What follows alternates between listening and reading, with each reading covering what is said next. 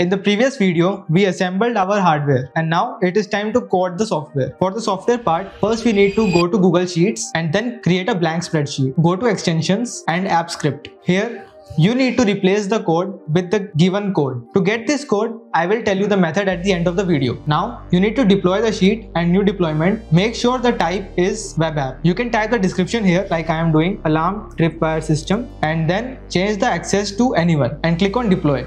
To complete the deployment, you need to authorize with your Google account. So we will click authorize access and click on the account. Click on advanced and go to untitled project. Scroll down and click on allow.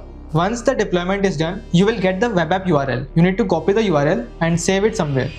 Now we will proceed to the coding part of Arduino. We will plug our Arduino into the USB port of our laptop and go to Arduino IDE.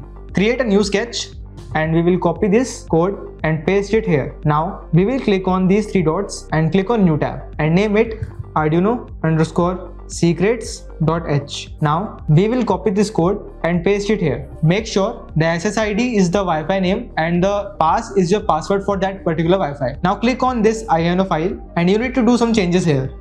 In the CAD deployment ID, you need to replace this with the URL you got. For example, in this URL, you need to copy this URL and select only this part. Replace it and we will push the code to Arduino. Once the code is uploaded, we will go to serial monitor and the Arduino will start connecting to the Wi-Fi. Wi-Fi is connected.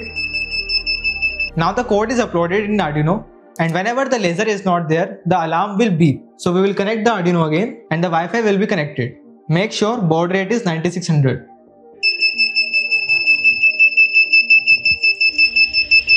Whenever the laser is detected, the alarm will go off, and whenever the laser is interrupted, the alarm will continue.